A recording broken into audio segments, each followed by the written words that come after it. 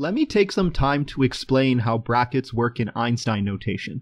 Say you have a quantity that looks like aij times bi plus cj plus dk. How do you determine what the free index is and what the dummy index is? Well, here's what you do. In the first step, you look at the term outside the parentheses, the aij, and combine it separately with each of the terms inside the parentheses. You do not multiply them separately and add them because remember, we haven't proven any distributive properties in Einstein notation. All you do is combine them for the purposes of determining what the indices mean. So in this term, you would combine aij and bi first, and in this first combination you can see that the index I occurs twice while the index j occurs once. Then you do the same thing for aij and cj, where the index I occurs once and the index j occurs twice. Finally, you'd repeat this process for the combination of aij and dk, where I, j, and k each occur once. Now the second step is to combine the largest count of each index from the breakdown in step 1 and use that as the final index count for the purpose of determining whether an index is free or dummy. So in this example, the largest count of I occurs in the first combination, which is just 2. The largest count of j is 2 and occurs in the second combination, while the largest count of k is just 1, which occurs in the third combination. What does this mean? Well, it means that in the overall term, aij times bi plus cj plus dk, I and j are both dummy indices since their overall count is 2 from our analysis, while k is a free index since its overall count is 1. So hopefully that should provide some foundation for how we deal with parentheses and how we distinguish between free and dummy indices when terms in brackets are involved. Let's now solidify our understanding of Einstein notation with some practice examples and light proofs. There are 3 major non-identities that come up in Einstein notation, and I've listed all of them here. Now, I'm not going to rigorously prove these, but I will explain why these non-identities are true, starting with the first non-identity. On the left-hand side, you have a term involving brackets, so let's apply our bracket analysis to see what indices I and j represent on the left-hand term. Again, we combine aij and xi, and then we combine aij and yj. In the first combination, the index I occurs twice and j occurs once, but in the second combination, I occurs once and j occurs twice. The largest count of I from both of these combinations is 2, while the largest count of j is also 2. So therefore, the overall count is 2 for I and 2 for j, which means that I and j are both dummy indices on the left-hand side. However, on the right-hand side, there aren't any brackets involved, so we have to count the indices separately in each term. In the first term, I is a dummy index because it occurs twice, and j is a free index because it occurs once. In the second term, the opposite is true, so j is a dummy index while I is a free index. This is actually inconsistent with the left-hand side, where both I and j are dummy indices together, so it makes sense that this would be a non-identity. What about the second non-identity? Why is this true? Well, if you look at the indices, then both I and j are dummy indices on both sides of the equation, so that's not a problem. However, if you look at some scenarios, like, for instance, when you want to determine the coefficient of x1 times y2, then on the left-hand side, that coefficient will just be a12. However, on the right-hand side, because the indices are switched, the coefficient will be a21.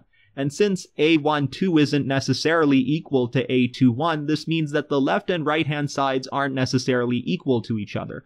If you still aren't convinced by this reasoning, I encourage you to write out all the terms on both sides by supposing that I and j run from 1 to 3, and then show that the two sides of the non-identity are not the same. The third non-identity also follows a similar logic when it comes to the proof. Again, there's no problem with the consistency of the indices. You can verify that both I and j are dummy indices on both sides. However, because aij and aji aren't necessarily equal, you can't add them together to get 2 times aij, especially when you're multiplying that with 2 different variables with different indices, when you're multiplying with xi and yj. Again, I encourage you to write out all the terms on both sides to verify that this is true. In addition to the non-identities in Einstein notation, there's also 5 identities that I've written here. Again, I'm not going to rigorously prove all these. I'll explain why they're true, and hopefully my explanation will give you a better idea of how Einstein notation works. Now, this identity is very similar to the first non-identity. The only change is the fact that you have xj plus yj instead of xi plus yj. But this difference is enough to make both sides equal. The reason is that unlike the non-identity, the indices on both sides are now consistent. On the left, I is a free index and j is the dummy index, and the same is true for each term on the right. That's why this identity holds true, and you can actually prove to yourself that I'm right by assuming that I and j run from 1 to 3 and by expanding out both sides of the identity. Let's now look at the second identity. It's very easy to see why this one is true. All you've done is switch the position of the xi and yj, so obviously since multiplication is commutative, this would hold true. But what about the third identity? Let's look at the left-hand side first. From identity number 2, we can change the left-hand side to aij times xj times xi. And this is pretty much the exact same as the right-hand side of the identity, except the indices I and j are switched. But that doesn't really matter since I and j are both dummy indices, and as we mentioned in the previous video, you can switch the letters representing dummy indices without too much hassle. So therefore, by the transitive property of equality, aij times xi times xj is identically equal to aji times xi times xj. The fourth identity states that aij plus aji times xi times xj is identically equal to 2aij times xi times xj. I'm actually going to prove this identity to show that it's true.